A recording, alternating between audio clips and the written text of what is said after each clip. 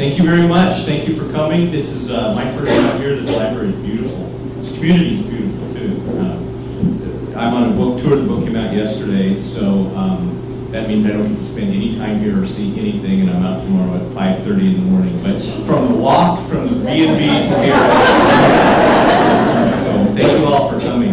What I'd like to do is read a little bit from this new book and then tell you about it, and then just open it up for Q&A about this book, Cassie Duell series, which was formerly called the Highway Quartet, and I added another one to it, so I don't know what I call it now. Also Joe Pickett, writing anything. I'm happy to answer questions, and that's always my favorite part. But as I mentioned, I'm assuming that not a lot of you have read this book since it came out yesterday. Am I correct?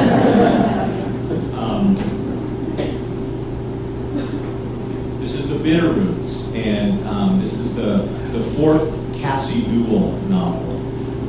Never intended to start another series, but once I started writing this particular character, the reception was so good, mainly from my 3 daughters and my wife and my female agent and my female editor, that I felt compelled to write more. And I really enjoy writing this. It begins. The crazy mountains were on fire, and Cassie Duell sat alone in her car at night on McLeod Street across from the Grand Hotel in Big Timber, Montana, looking for a 24-year-old reprobate known as Antlerhead. That's when the call she'd been dreading came on her cell phone. It was from Rachel Mitchell, the primary defense attorney in the firm of Mitchell Estrella in Bozeman. It was from Rachel's personal cell phone rather than her office, which was unusual in itself. That meant the attorney was working late, and it meant a chick had come due. The call created a stab of cold dread in Cassie's gut. She didn't need the distraction of a call from Rachel Mitchell at that moment. A call from her meant Cassie's life could be altered one way or another. She declined to answer and let it go to voicemail so she could return it later. She brushed crumbs from a half-dozen chocolate-covered mini donuts from her lap and lifted her gaze from the empty sidewalk that led to the front door of the hotel to the fire on the distant mountain. It was mesmerizing and officially out of control. The long fire line extended across the entire southern face of the range like an orange zipper. It dipped into canyons and emerged on the other side. It raced down over meadows and plateaus and spots, but never broke contact with the extended fire line itself. Because it was dark, there was no delineation between the fresh fuel in front of the blaze and the smoking cinders behind it. The fire seemed to be a living thing, a snake, a nocturnal beast more alive at night than during the day. It burned bright enough that it stained the bellies of low-hanging clouds with pink hues. When Cassie closed her eyes, the fire lingered as if imprinted inside her eyelids. She could imagine the line of fire eating its way down through the timber and eventually consuming the grassland of the prairie all the way to I-90 and Big Timber itself, unless the wind turned it west or south. Like most of the summer, the September air was thick with smoke. It haloed a few downtown streetlights, and she could smell it on her clothing. She had a sore throat from breathing it in all day. On some mornings, she brushed a thin film of white ash from the hood and windshield of her Jeep Cherokee as if it were snow in the winter. It had been the summer of fire in Montana, and it wasn't over yet. And I'm jumping ahead. Antlerhead's given name was Jerry Allen. He received his nickname several years before while on work release from the Montana State Prison in Deer Lodge after his conviction for a series of house and cabin burglaries. Allen was assigned part-time to a wild game processing facility outside of Anaconda during hunting season. That's where he hefted the newly delivered severed head and set of 6x6 antlers onto his shoulders and said to his co-workers and fellow inmates, "Look at me, I'm an elk." Seconds before he slipped on a smear of blood and his strength and balance gave out. 120 pounds of antlers crashed down on top of him and laid him out on the loading dock. One of the sharp tines entered his skull just above his right eyebrow, and another halved his clavicle and punctured a lung. His next job, once he was released from the hospital after 2 months stay and 10 months of physical rehab courtesy of Montana taxpayers, with the prison laundry. The recent arrest photos of him showed a rail-thin, gaunt-faced man with a mop of brown hair, a long crooked nose, and dull, feral eyes. Above his left eyebrow was a sunken red dent of the scar, which was no doubt the spot where the antler kind had penetrated his skull. Cassie was reminded that in just about every instance, losers looked like losers. Alan was a poster child for losers. Antlerhead Alan was going back to prison in Deer Lodge for a very long time, which was fine with Cassie. That's where he belonged.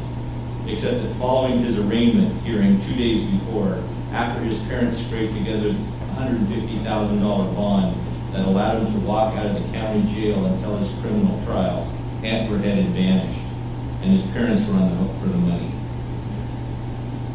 Cassie finds Antlerhead and returns him, and then she makes the call she's been dreading. And what she finds out is that those of you who have read previous books with Cassie Duell know that in the previous one she was the chief investigator of the Sheriff's Department in Montana and then the Bakken County in North Dakota. So she's always been in law enforcement. In this book, she has opened up her own private investigative firm back in her home in Bozeman, Montana, primarily because she's a single mom. Her husband was killed in Afghanistan, and she's got a 15-year-old son. And she thinks by just being able to set her own hours, she might be able to spend more time with him. Doesn't work out that way very often. But she owes a chit to this defense attorney, who's read previous books, you know why. So she dreads it because she's never been on the other side. And she especially dreads it when she finds out that the defense attorney's client is the oldest son of a very dysfunctional ranch family in northern Montana in the Bitterroot Valley. And this oldest son has been accused of assaulting and raping his 15-year-old niece. Horrible crime. And Cassie wants no part of maybe helping the defense with him. But the attorney convinces her that if nothing else, if she can confirm that the investigation was done well and everything was above board, then she can maybe talk this client into taking a plea bargain and going to jail in this trial. So Cassie heads north to a place called Loxa County, which is fictional, but is based in the Bitterroot Mountains, Bitterroot Range, around the Bitterroot River, around Missoula and Hamilton in Montana, a place she's somewhat familiar with. And she finds out that she gets a lot of pushback immediately from local law enforcement, which she doesn't expect, because she's never been on the other side before. And on her entire career, she's come to kind of despise private investigators, and especially defense attorneys. And then she gets not just pushback, but almost violent reaction from the family itself. She finds out that the son who's in jail was the oldest boy. His crime to them was that he left the ranch at the first chance he could, made a life of his own as a hedge fund manager in New York, and had come back to manage the family finances. But his brothers and sisters all hate each other. So Cassie gets embroiled in the middle of this thing. One of the inspirations for this book is that I used to be a journalist in Wyoming, and I covered several big cases where in the third or fourth generation of the ranch, the grandchildren or great-grandchildren go to war with each other because they don't all want to stay on the ranch. Some want to keep it, some want to take it over, some want to sell it, and there's some really violent confrontations on the ranches. And I wanted to take it up to a huge level in this book and talk about multi-generational ranch families who've had huge influence in their areas and are still running it, and Cassie's up against all of them. It's a very dark book, like all of the Highway series has been, a dark spiral. So like I said, so far the reception has been good. It got all-star reviews from all the services that do that, Publishers Weekly, Kirkus, Library Journal. So far, so good. And hopefully you'll enjoy it, and I'd be happy to answer any questions about this book or the Joe Pickett series or any questions that you might have. I have a feeling you're not going to be that shy. Yes? Yes, sir. I'll ask for my wife. Oh, it's her. Is it an embarrassing question? When are you going to bring back Nate Romanowski? Oh. never really gone away. I've just finished, last week, before this book came out, I finished the first draft of the next Joe Pickett novel, which is that doesn't mean it's done. I have to go back and redo it. But it's called Long Range. It'll be out next March. Nate Romanowski is in it, but if you read I don't want to give away spoilers if people haven't read them all. But he had a life-changing event at the end of the last book, and this book finds him in a whole new place in his life, and he doesn't know if he can quite handle it. So he'll be back.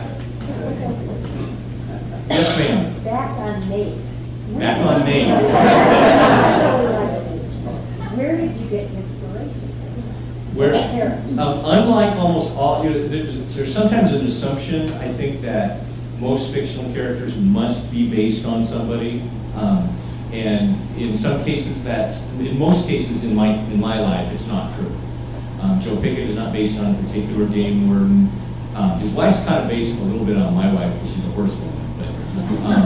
But the one character in the series that really is Nate Romanowski. He's based on a friend of mine that I grew up with in Wyoming. He was a year ahead of me in high school. He was a big blonde guy, middle linebacker on the football team. He was a falconer and went on to the Air Force Academy and then into Special Forces. And I used to go falconry hunting with him, both before and after he got back. So all the falconry stuff I learned from him. He's not, falconers are a strange breed, and I met a lot of them through him, and I've never falconer myself. I could not devote my life to falcons like they have to. But he was an interesting guy. He's still around, and I send him every book. The kind of weird relationship they have with the circle of life is pretty brutal at times. I mean, to feed falcons, you have to do all sorts of things. He's the only guy I've ever seen punch a rabbit in the head and then feed it to his falcons. But he doesn't rip people's ears off. Yes? Joe's mother? Is that based on my mother-in-law?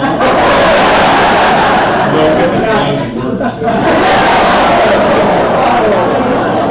That's not true. That's a cheap joke. That character, interestingly enough, my wife is rereading the entire Joe Pickett series. Because she all read it in manuscript form, but then it got filmed and they were published and changes were made, so she thought she'd just read. And she kind of reminded me something I kind of forgot to mention. The third book, Winter Kill, was when both Nate and Missy, Joe's mother-in-law, both really become characters. And I didn't plan it that way. It wasn't. That book is a tough book for Joe Pickett. And if you write these kind of books, I remember actually thinking, what can I do to make his life even more miserable? And that's how his mother-in-law show up. And she just, as you know, just keeps hanging around. You never know when she's going to show up again. Yes, sir, in the back.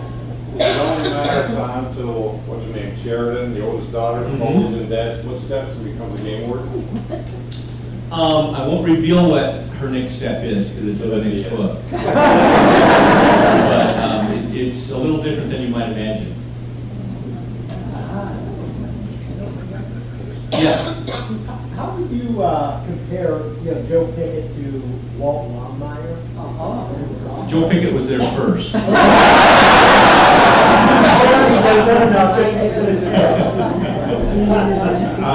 Well, I mean, obviously Joe Pickett worked for the state of Wyoming, so he's not elected.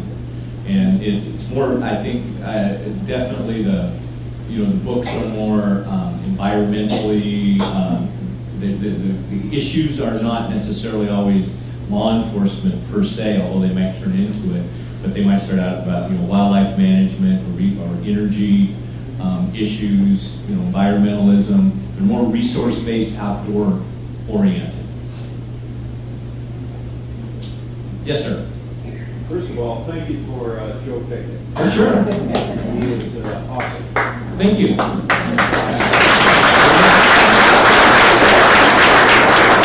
My question is, being the author Hollywood came to you and said, who would you like to be, who would you like to have Joe Pickett be? What would be the first name that would come out of your mouth? Well, I don't have one. I've been asked that question a lot over the years. I've never envisioned Joe Pickett as an actor. There's other people I write about sometimes I think, oh, this actor would be perfect for that. But I've always, seriously, I envision a couple of game words I've met. And I'm unassuming types. And strangely enough, it was pointed out to me, it was never planned this way. He's never described. We're 20 books in, and the only description of Joe Pickett is he was of medium height and build. That's it. So he looks like whatever you think he looks like. And he looks like whatever I think he looks like, I guess. But I didn't do that intentionally. There is right now, the whole Joe Pickett series has been optioned for a television series. And it's at Paramount TV, and they hired showrunners and who've written a pilot script who are this summer in the process of taking it out to networks and streaming services. I haven't heard definitely where it might land, and they haven't started casting yet. For a while they had an actor who wanted to be Joe Pickett that I was kind of excited about, as I found out. But the guy dropped out. He had other commitment. So that we may find out what he looks like. The Cassie Dual books have all been optioned by producer David E. Kelly, who did Big Little Lie, and he's interested in developing a series for Cassie Dual. We haven't, obviously nothing's on yet, haven't seen anything yet, but the check's cashed.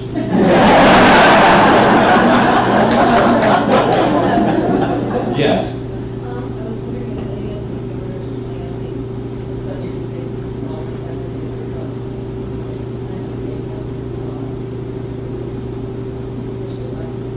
You must be familiar with, are you from Wyoming? No. Oh, okay, well, it's Friedenthal specifically. He thinks that it's all based on him. Originally, the character was based more on a South Dakota governor named Janko. But Friedenthal, he's read every book now, but he thinks I based it all on him. His wife's read them all. He's very acerbic. Once he took me aside, he said, I had to go on this. He said, I don't read fiction, but I had to go to this trip to Alaska, and I had to leave really early in the morning. So I snuck in the bedroom and grabbed the book I was, reading, and I wouldn't until I was on the plane and saw that I thought it was a real book, but it was yours. But he read it, and now he's read them all. Yes. Yeah, it's a bloody book.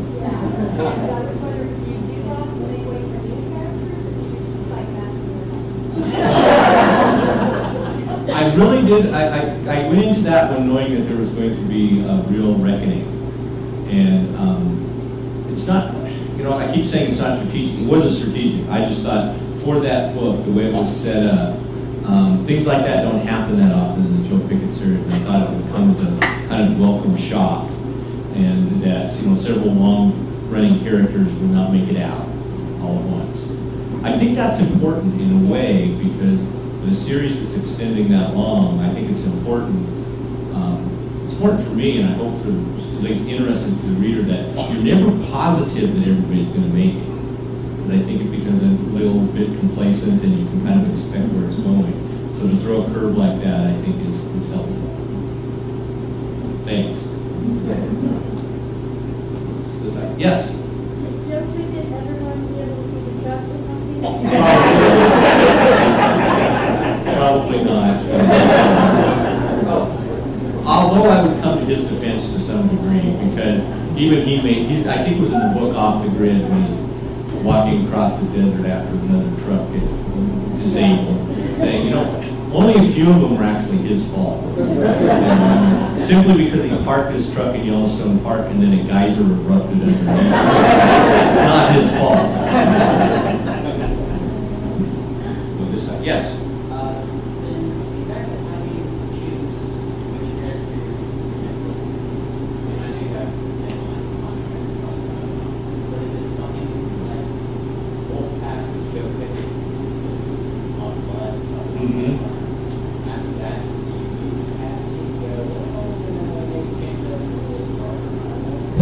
part of it is contractual, because I have deadlines with each one. But the other thing, all of the Joe Pickett books take place in Wyoming. All of the standalones or Cassie books or Highway books all take place outside of Wyoming and other states. So it kind of, once I've got the idea in mind, I kind of figured out the best setting for it. The book The Highway, which is the creepiest book I ever wrote, or Blue Heaven. Blue Heaven had to be set in Idaho, because that's where the real Blue Heaven was, where all these ex-LA cops wound up in the panhandle of Idaho. So I had to be specific to that place. So it's both the place and the location. And I think I like writing the standalones in addition to the Joe Pickett series, because I think it helps keep it fresh, and I can do things in those books that I would not do in the Joe Pickett books that I think helps me as a writer. I'll go this side. I'm doing this. Yes. The inspiration for Nowhere to Run? Oh, no. That one is a Joe Pickett book. That's when he goes up into the mountains and confronts two identical twin brothers. Creepy book, and those guys are creepy.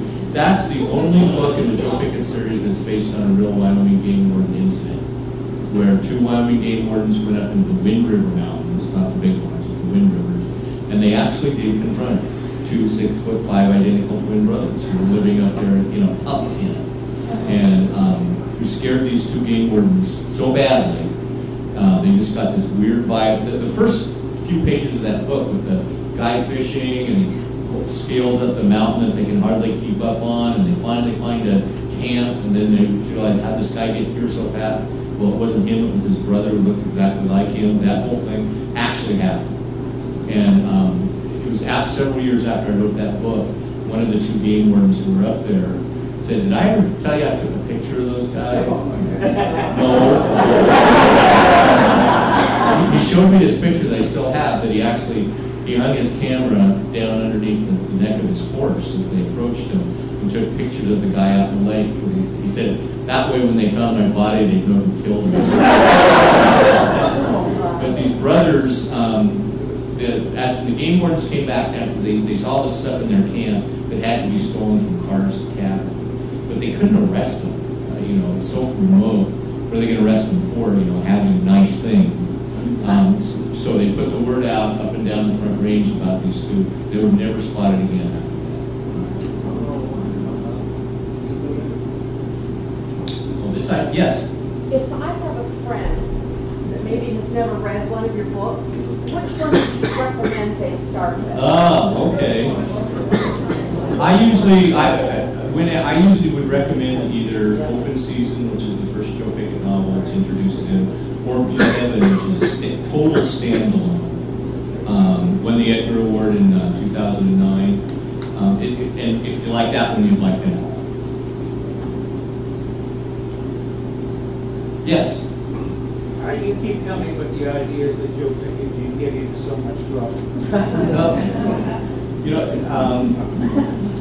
Pardon me, I talked to a detective once who read the Joe Pickett books, a detective in Montana, and he said, yeah, I've got a guy like that, we just call him a shit man. No matter where he goes.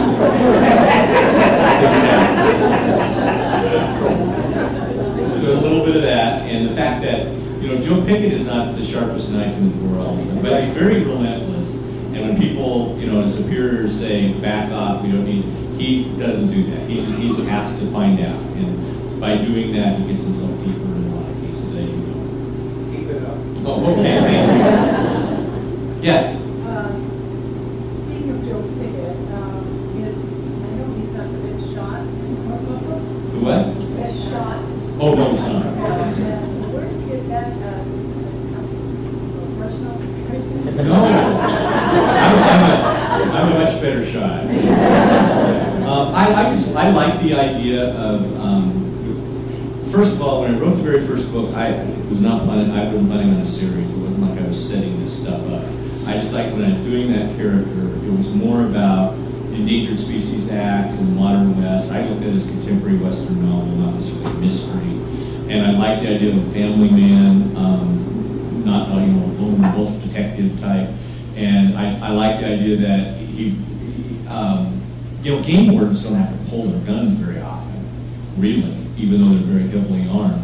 I like the idea that he wasn't a very good shot, that you never knew, because it adds tension, because you never know what's going to happen.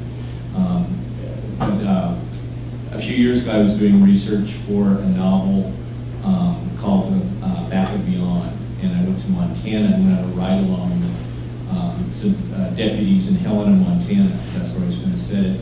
I landed, and the first thing they did was they took me to the range, their shooting range, and started getting their guns out. And I said, "You guys, I know how to shoot. You know, you're thinking of Joe Pickett." They thought they were really going to do a favor. Yes. Back to Nate Romanowski a minute. You've alluded a lot. Boy, this is Nate Romanowski country out here. He's a great character. You've alluded a little bit to his backstory, but is there any plans to do like a complete backstory on Nate? I don't have plans to do it. A lot of that was filled in the book Force of Nature. It's more of a Nate book than a Joe book that goes back to him growing up and starting in falconry and what he did in the military, what he did in special ops, and then it basically explains why he is the way he is. And I don't know how much more I would add to that. Maybe I missed that one. That's another high body count book. Okay. And it's called Force of Nature. Okay. Yes. I'm curious about the writing process. Do you work off of an outline? Do you know the story before you sit down and start writing? I do always. I'm an outliner. A lot of my author friends aren't. There's no right way to do it or wrong way to do it. But for me, what works best is I usually start with two ideas or issues or controversies that I want to include in every book. For example, in the Bitterroots, the forest fire, and then also the multi-generational ranch family thing. Then I do the research on those things, so I've got my facts straight, and a lot of times that involves going to different places, going to places where the books are set, or interviewing people who are experts in that field on both sides. I try not to do an agenda book. And then once I've got that down, then I start a bullet point outline from chapter 1 to the end.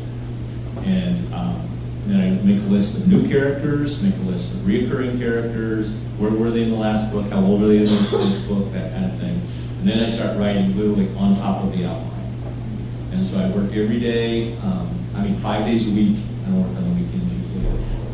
1,000 words a day minimum, and then the next day I edit what I did the day before and then push forward.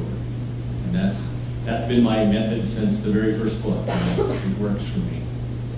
Some people will say, some authors will say, they don't want to know the ending because then they think the reader will figure it all out. I don't agree. I think I've read too many books that, like 3/4 of the way through, you start to get that weird feeling where the captain doesn't know where the ship is headed. Because they don't. Sometimes they get it to port, but sometimes they don't. I think that's not fair. Yes. Yes. Did you always want to be a writer? Did you write as a child? I did. Yes to both questions. But my focus as a kid was, and even high school and college, was journalism as opposed to creative writing. And it wasn't until I would work for newspapers then and wrote columns and did feature stories. And so that's where it came from. But I think I do remember going to the local library in Casper, Wyoming, where I grew up as a maybe 10 or 11-year-old boy. And I do remember going down the aisles into the B's to figure out where my book would be. So I think you're either hardwired to write or not. And I wasn't even thinking fiction, nonfiction. I was into the B. And I've since learned better to see the space where the book was checked out than the inventory that's in the library. Yes. So what? Did you base your own librarian that you met or? Not a specific librarian, but several I've known or met over the years. I used to hang out at the library a lot as a little kid.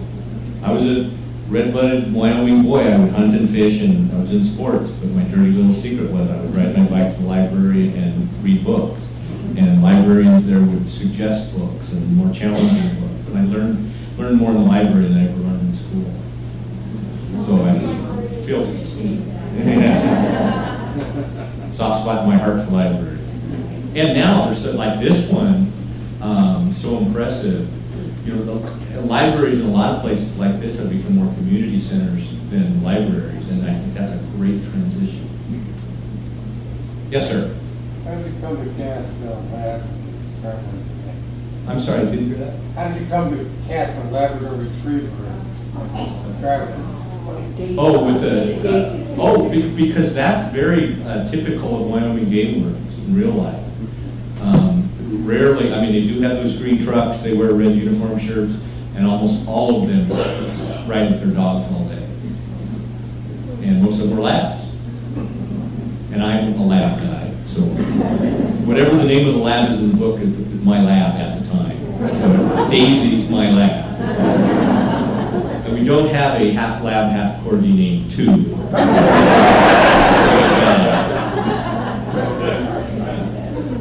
Yes? Your research is incredible. And I Thank you. How do you find people to interview, and are they always willing to talk to you? Thank you. That's one of my favorite parts. I was at an event last night and somebody asked who we hired to do our research. There are some authors who do that, but I love the research part myself because it gets me into the book more than anything else. Going to the place and then talking to people. But I found is a lot of reporters would say the same thing.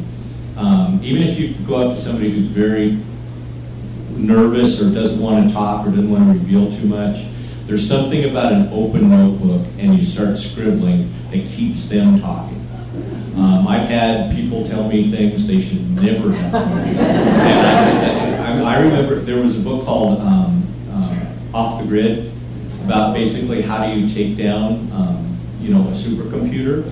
I learned that at a supercomputer outlet because the guys would not stop telling me. And I kept stuff out because they really did give me point by point how to take it down. Because that's what they think about all day, and they're rarely asked those questions by somebody who's really interested. And I've never had anyone ever refuse on either side of the controversy to say I won't talk to you.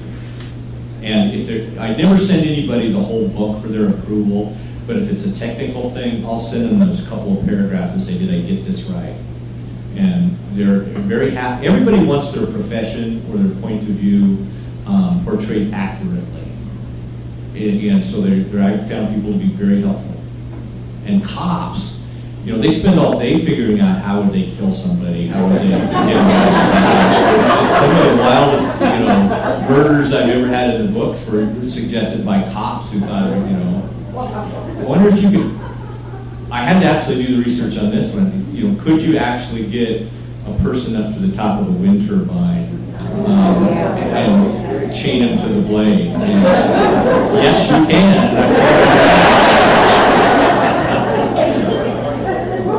Yes, ma'am. Your name's. During your free time, who do you like to read? I read pretty widely. I try not to just read in mystery or crime. I read fiction, nonfiction, fiction, nonfiction.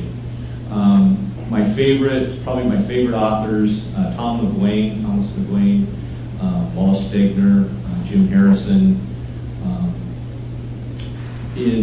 Cormac McCarthy. In the mystery kind of crime genre, I'm a big fan of Michael Connelly and John Sanford. Denise Mina is a real favorite. And I read a lot of first novels because people want blurbs, quotes for them. But my go-to ones are the ones I've mentioned. Yes? It took forever. It took 20 years. And once I kind of came up with the idea, it wasn't ready to go for 20 years. But I wrote two manuscripts that really, in retrospect, weren't very good. But finally got this one that became open season that I called Joe Pickett. And I was told, okay, this is kind of a long story, but it's a good payoff. I was told you needed a New York agent, you know, if you really want a commercial book published, and that is true. That's the truth. And this was back in, you know, 1996, and we found a name, somebody who expressed interest. Contacted the Wyoming Arts Council. I had to physically, this is pre-internet, pre-email, all that. I print it out and physically send it to him in the mail in New York. And he said he'd represent me. And then we waited and waited, and a year went by, and I'd call him, and he'd say, you know, I can't place it anywhere. It's too unusual. It doesn't really fit.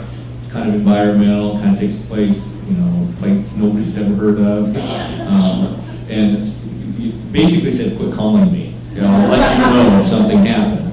So I had to wait another year goes by, and I finally went to this writers' conference in Denver, and where you pitch your novel, like people pitch movies, and I was talking to an agent, and I told him what this book was about, and he was interested, mainly because it was done, and he said, do you have an agent? And I said, yeah, I do, you know, and I told him the guy's name, and he looked at me and he said, you don't know he's dead, do you? He's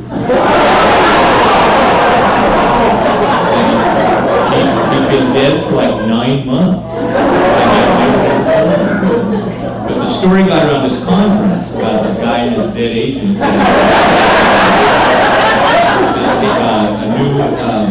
An editor who was 24 years old who worked at Putnam heard it and was intrigued with the story and actually contacted me, and then 3 book deal was offered. So a very weird route to get there. Yes, sir.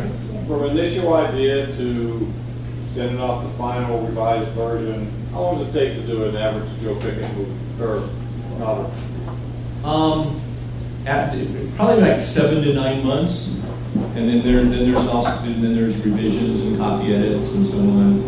You know, I've long learned not to get too satisfied once I write the end, because I know I'm just going to be right back at it very, very quickly after that. But it still feels good. The standalones or the Cassie ones tend to take longer because there's more new characters, except for her, and also because I'm writing basically a book and a half a year. That's how it works out. Yes, sir. You only work on one book at a time? Absolutely. Okay. I kind of split them though.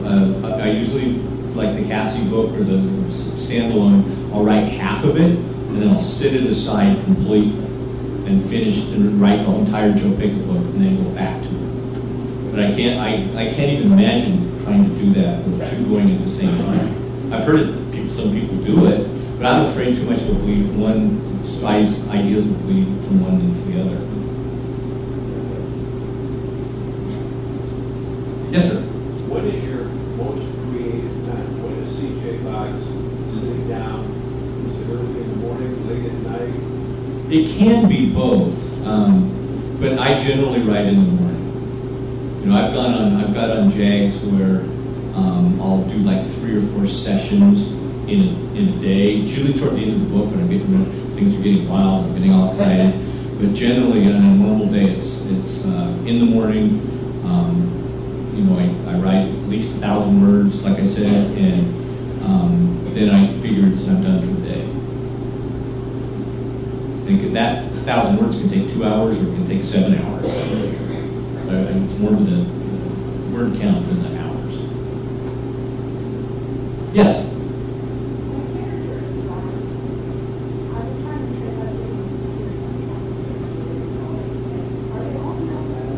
Most of them, I've got kind of a rule. If I've got a fictional town or setting, it's all, you know, Saddle Spring does not exist as a town. This is a location. So anything I say in that, I've made up the streets. But if I say, like in The Disappeared, that he's driving to Saratoga, Wyoming, every road is accurate, and every place he goes through is true. When he goes to Jackson Hole, Yellowstone. But when it's a fictional kind of little town, I just made everything up. It's always usually based on real places, but I don't use the actual place name. Yes? Peregrine Falcons really sold Or Falcon falcons really sold to the Middle East? Oh yeah. Yeah, it's not quite as, it's not as illicit a market as it was at one time. Now they can be bought legally. But for a while, when peregrine falcons, for example, were almost on the endangered species list, now there's a lot of them. But at the time, that was getting, people who trafficked in peregrine falcons were, kind of taking their life in their own hands. But no, I've seen that done.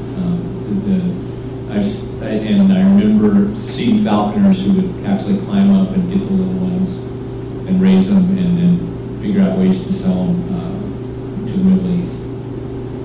Where there's a scene in Force of Nature, that book, the Nate Romanowski book, where Nate regrets this one instance where the U.S. government had targeted Osama bin Laden at a falconry camp and didn't pull the trigger. That actually happened. It was in the book The Looming Tower, when the Pulitzer Prize. When I read that scene about the falconry camp and the fact that they thought he was there, they knew he was there, but they didn't go after him, and that would have prevented everything, it really stuck in my mind. And the year of that worked for Nate Romanowski, and I thought if he was there, this explains everything. So. Yes? You've lived in Wyoming most of your life. I have. Have you seen Wyoming change over the years, the other parts of the country? I think we've added like 10 residents.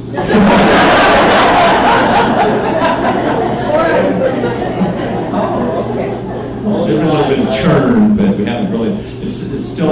I think it's about 600,000 people, but it's still basically the same size. Some towns have grown, some have shrunk, but it hasn't boomed.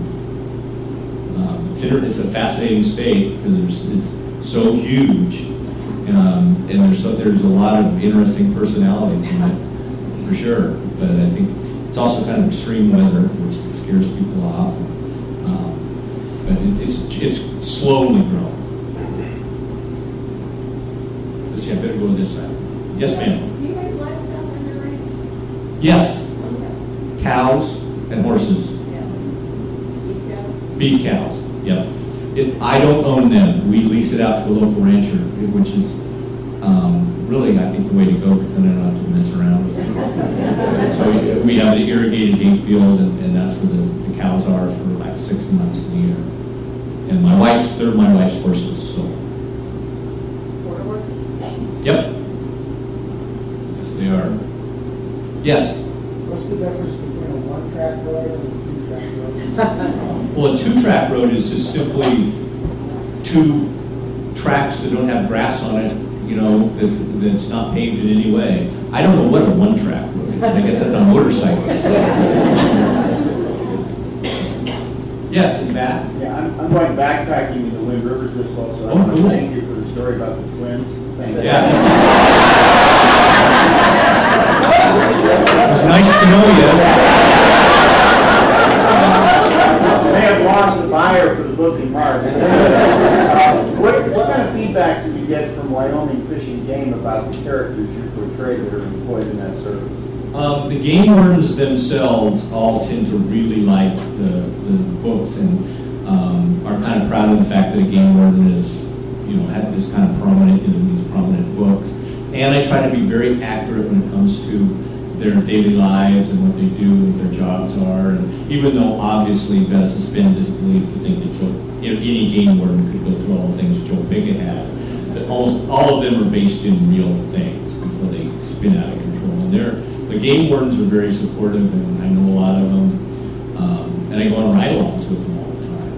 Some of the headquarters people in Cheyenne, the bureaucrats, are not quite as proud. I don't care.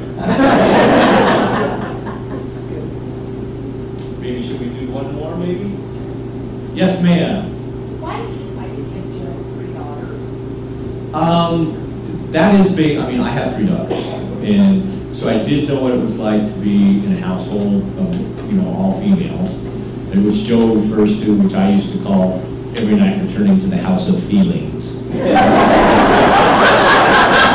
I also thought, I like the juxtaposition between, you know, a game warden is kind of really rough outdoors sort of thing, lots of men, almost all hunting camps are men, and then having daughters as well at the same, you know, kind of to even things out and to return to. And you know, they're smart and strong. They're not just, you know, little girls. So. Well, I think that should be. Would you all think this wonderful